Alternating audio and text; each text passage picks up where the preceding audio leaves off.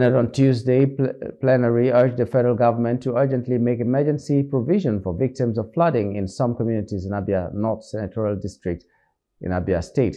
This is sequel to the motion titled Call on the Federal Government to Urgently Make Emergency Provisions for Victims of Flooding in some communities in Abia North Senatorial District of Abia State, sponsored by Senator representing Abia North, Senator Ujo Zokalu. In his lead debate, Ujo Zokalu noted that the ugly occurrence happened as a result of heavy rainstorm, which came with lightning and thunder. According to Ujo, the downpour was so severe and devastating, thereby claiming precious lives and properties. Worried that with the destruction of certain infrastructure affected, resident majority who are rural dwellers, artisans, and farmers are presently facing existence without basic necessity of life. Most worried that if no emergency response is provided for the victims, the desolated society will be worse for it, and the incredible number of casualties may be recorded. Has rendered the people involved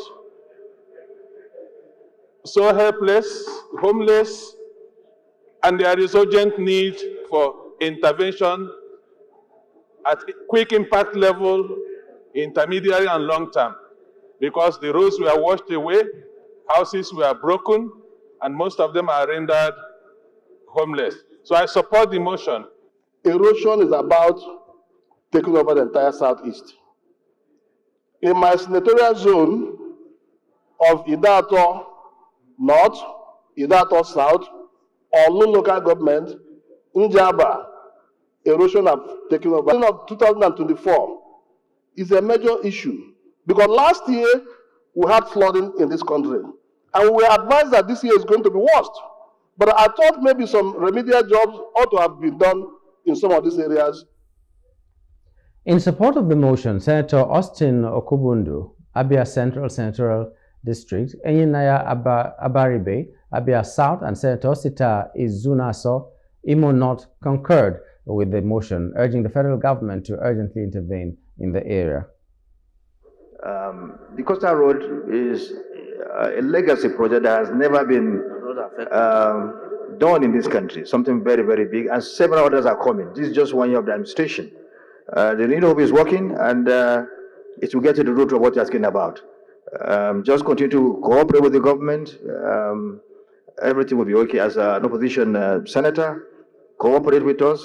A lot will come, and things will change for the better. Call on the Federal Ministry of Humanitarian Affairs and Poverty Alleviation and National Emergency Management Agency to urgently make emergency provision available to cushion the effects on victims of the affected communities in Abia North Central District. Those in favor of this prayer, please say aye.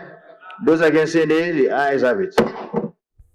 The Deputy Senate President, Senator Barao Jibril, who presided over plenary, congratulated the sponsor, stressing that the federal government was doing its best in road construction and other matters, and pledged that the motion will be seriously looked into.